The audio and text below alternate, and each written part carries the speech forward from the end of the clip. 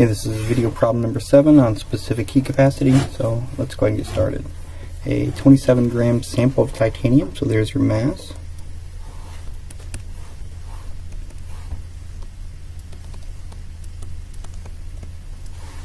Has a specific heat capacity of that titanium.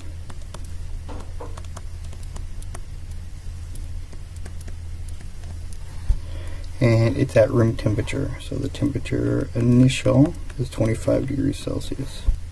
It absorbs 250 joules of energy, so Q is equal to positive 250 joules. Determine the final temperature of the titanium metal, so T final. I'm going to use Q is equal to M shot, SH delta T. And what we're looking for here is delta T, and then I'll use that to get my final temperature. So there you go. It's plug and chug. We got 250 joules. The mass 27 grams. Specific heat capacity 0.523.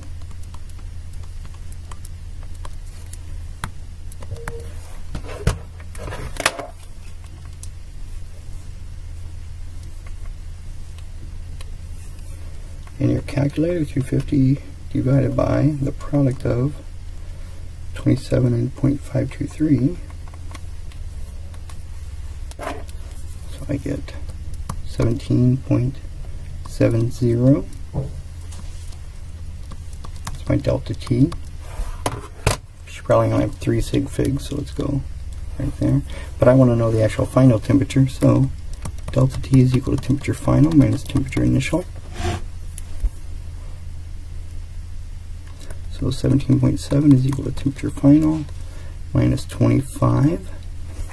So I'm going to add 25 to both sides. 42.7. So there's the final temperature.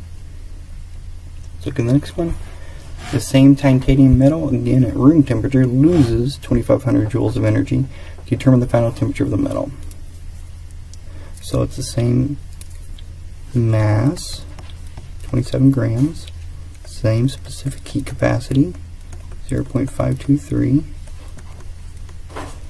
same initial temperature, and now my Q, I have lost 2,500 joules of energy. Again, I'm looking for the final temperature, but I'm going to use delta T.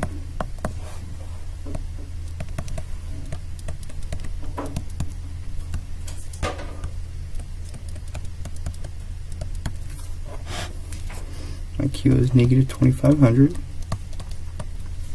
My mass is 27. Specific capacity 0.523. Plug that into your calculator.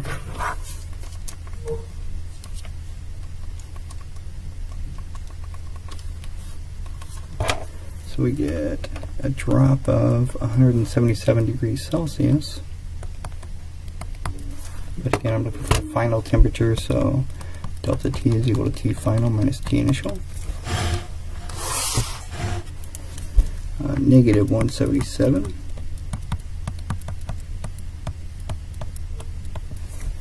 So I'm going to add 25 to both sides.